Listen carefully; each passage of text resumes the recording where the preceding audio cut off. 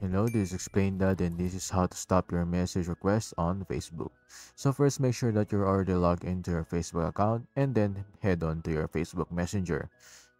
And after that, just tap on the left corner the three bars and then tap on the cog settings. After that, you'll be able to see here every settings that you have. Just scroll down until you see the privacy and safety. Tap on it and then you'll be able to tap there the message delivery option.